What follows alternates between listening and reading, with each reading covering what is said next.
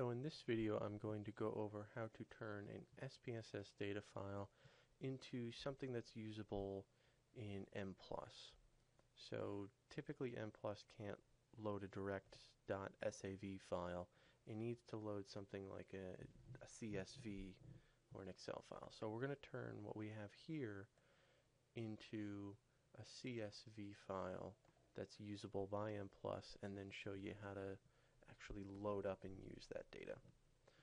So the first thing we'll want to do is we'll want to make sure that we only have the variables in our data set that we're actually intending on using. So if I were to use this in Mplus, I would only want to use these variables here.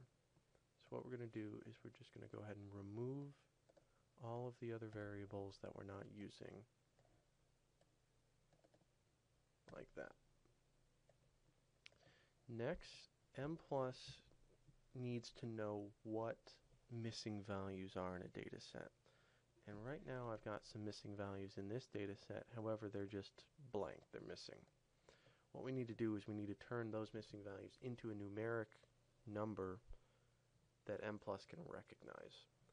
So what we're going to do is we'll go to data, and to transform, recode in the same variables, select all of our variables, and say that system missing is coded as -9. You could use like -99, you could use 99, you can use any other number than a number that is actually used in the data set. So I'm going to go ahead and hit continue and then hit OK.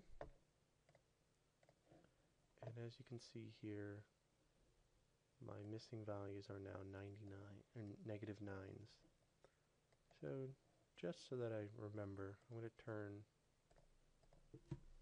my missing values and put them into SPSS so that it knows. So go ahead and copy and paste that so all of my missing values are labeled correctly. Now we're going to save this as a CSV file. So we go to File, Save As, and we want to save it as a CSV, but we want to uncheck this Write Variable Names to Spreadsheet button. And we'll go ahead and hit Save.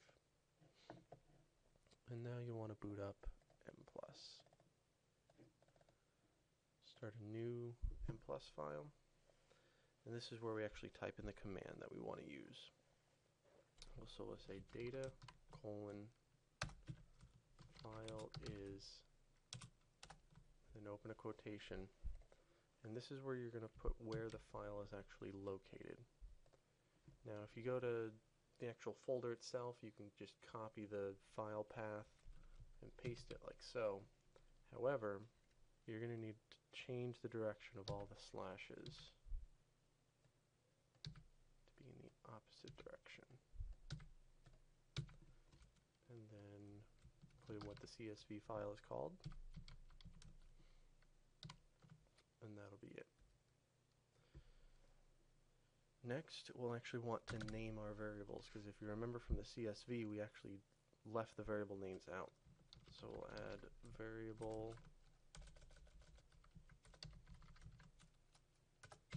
names are. This is where we just start listing all the variable names.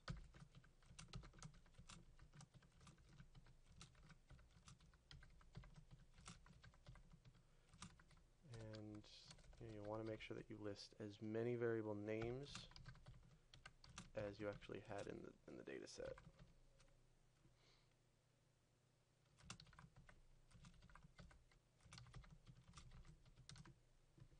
Alright, and now we want to tell Mplus what our missing values are.